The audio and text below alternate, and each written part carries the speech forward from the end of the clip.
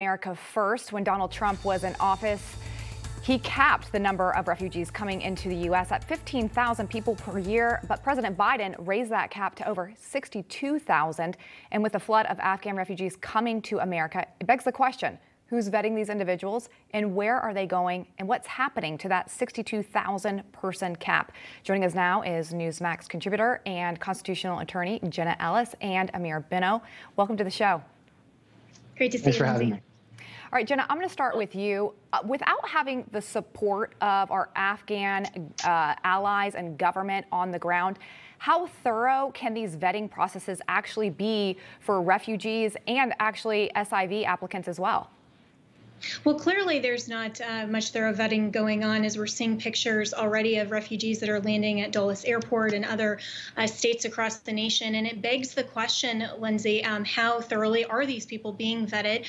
Because they're already here. And obviously there are a lot of people who advocate for humanitarianism, for refugees. But we have to remember that first and foremost, the primary obligation of our United States government is to protect our American citizens first. The entire reason that we have vetting procedures and protocols under the INS and under DHS is to make sure that we protect America, secure our borders. And Biden is obviously just advancing policies that are putting America last. And this is exactly just raising this question is why I was suspended off of Twitter for 2 days, simply asking this question of whether or not there would be terrorists that are coming in when you don't have these proper vetting procedures in place. I think it's a valid, legitimate question that a lot of Americans are raising, and certainly it's incumbent upon the state's attorneys general and others to look at pushing back on the Biden administration protocols. So, Ameer, what can states do? Because some of these governors of specific states are welcoming refugees into their states. But then you think of these smaller communities. We were just talking to Chairwoman Kelly Ward, who was saying Arizona is not so ready. Maybe it's not the right place. So what can these cities do to push back if they feel like they don't have the resources or the capacity or their hands tied? Very little, unfortunately. Under President Trump, he had put in place an executive order that was ultimately struck down by the court that would have given cities, municipalities, states the ability to say that they didn't want to have those refugees in their areas if they had to consent to have them in writing. And but that was struck down, and then Biden rescinded it.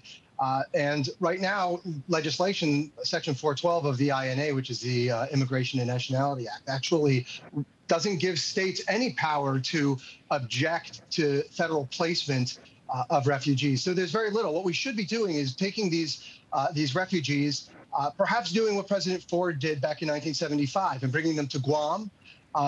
111 South Vietnamese refugees were vetted in Guam, and that vetting process can take over 2 years before they were brought to the mainland U.S. And that might be a safer route to go, because as Jenna correctly pointed out, we've seen terrorist attacks, whether it's the San Bernardino shooters or the Pulse nightclub shooter or the Boston Marathon bombers. We don't want a repeat of that. You know, as I mentioned, we did have Dr. Kelly Ward on the show, and I want to play sound from what she said about the planning of this administration. Listen.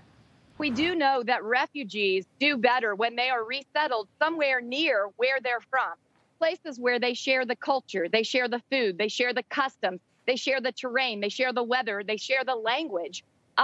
Certainly coming to the United States of America and coming to the heart of Arizona may not be the best place for people who are fleeing Afghanistan to come. We have plenty of allies in the Middle East who could be taking the vast majority of these refugees. Listen, Jenna, people that are supposed to be here, people who are SIV applicants that should be, we want them to thrive in America. But how much does this show the lack of planning by the Biden administration that they are, just seems like, throwing these people at different states? Well, clearly the Biden administration hasn't planned anything. When we've seen the absolute disaster of disengaging and withdrawing from Afghanistan, and of course the horrific news that 13 of our American soldiers unfortunately perished in the Kabul airport bombing, this has been a disaster from the beginning, and unfortunately it's not even the end yet. So I think that Dr. Ward correctly points out that there are some alternatives, and also Ameer pointed out correctly that there are alternatives to just bringing in refugees refugees that are completely unvetted and in such little time to mainland America, and basically forcing them into these American cities. Not only is it not great, as Dr. Ward pointed out, for the refugees themselves and people who do otherwise qualify to be here, it may not be in their best interest, but certainly it's not in the best interest of America. And Joe Biden, as the president of the United States, his first and foremost obligation should be to America first. But clearly their lack of planning, their total disaster has put America last.